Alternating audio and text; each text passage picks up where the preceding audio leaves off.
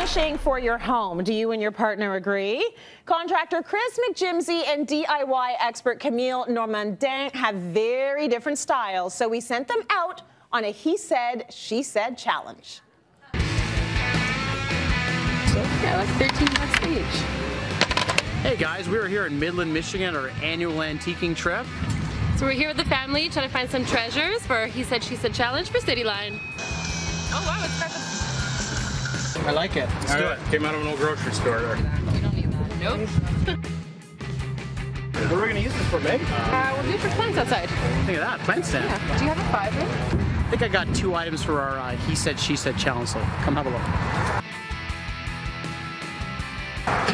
These beauties. Look at that.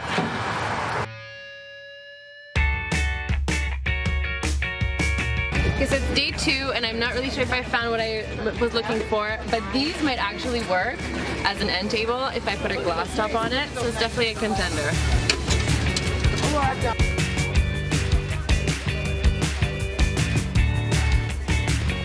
There we go. Finally, what a drive. Woo. Gotta get my pants ready. You're getting your own. So these are my pieces I'm going to renovate to make into little side tables. They're a little rough right now, but I think they're going to be beautiful when they're done. So these are going to be my side tables. I better bring them in. He's not going to know what I'm doing. There you have it, the contractor and the designer. So here with their own version of a nightstand, we've got Camille and Chris.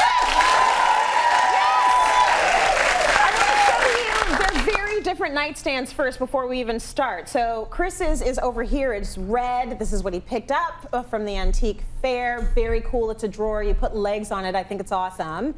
And then you see the difference with Camille. So really beautiful, gorgeous antique. It's got more of maybe a, you know, like a French sort of Provençal look background. It's beautiful. They're both beautiful in their own ways.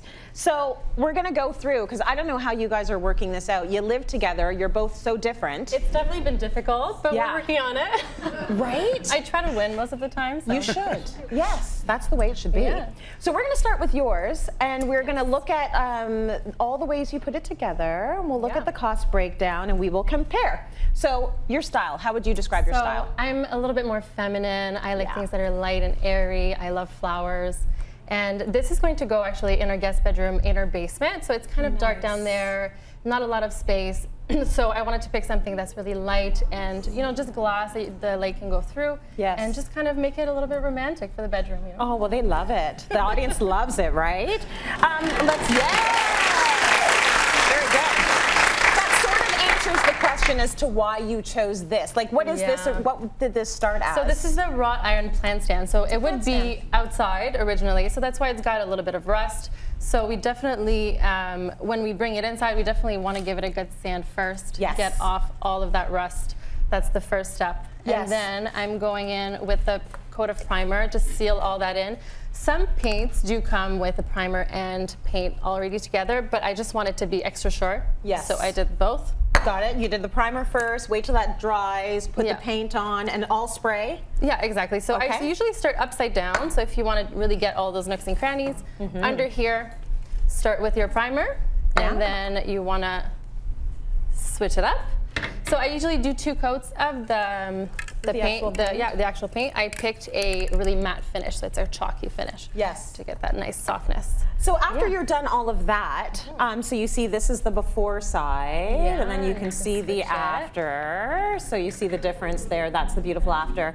What do you do now to the top to get it looking so gorgeous? So I created a little shadow box. So first, I started with cutting pieces of glass. So when you choose your glass pieces, I wanted to measure the inside. I removed about ½ an inch to make sure it fits in. Yeah. And then the top, I measured 1 inch extra overhang for your tabletop. Smart. So I call the experts for this. Like, I'm not doing this myself at all. Got it. It's too dangerous. Someone else did it, the cutting of the glass. You just call the glass guy, you go ahead and pick it up. Yes. So these are about $15 each to get cut and polished on the side. Yeah. Okay, good.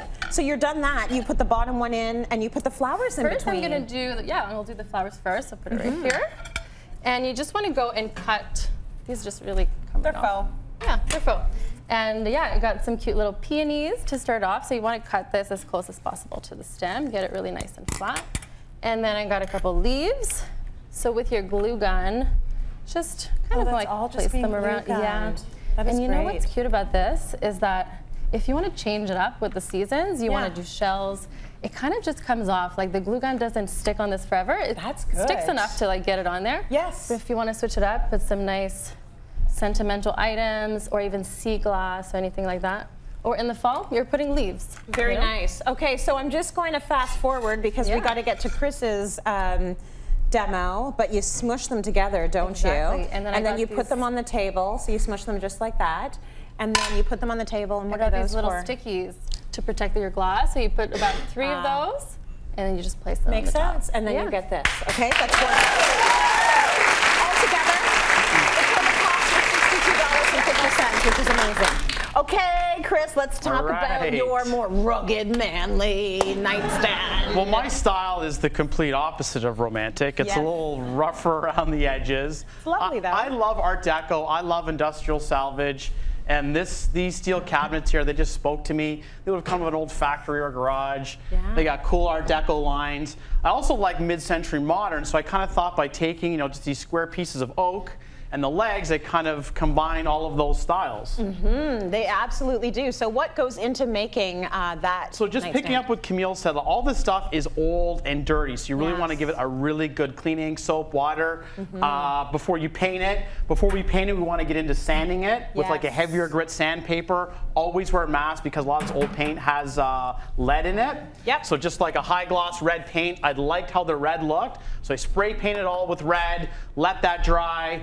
I use oak here, so these are just pieces of oak. But the trick is to this, I kind of came up with the last minute, is the legs. Didn't know how to make the legs. I ended up buying balusters from like an oak railing. Smart. I thought I was going to make these with the table, so I saw these, cut these in half. And then after I had cut out the top piece, I want to make a couple of holes. So the key is to the bottom to fix the legs is I drilled out 4 holes in the bottom of the bottom piece, and then I drilled through to hold the legs on. And then how we put everything together was we actually silicone together. A lot of people don't know that silicone is actually a really great adhesive. So after I fixed the bottom, I silicone this onto the bottom, and then after I tinted this, I silicone this guy onto the top.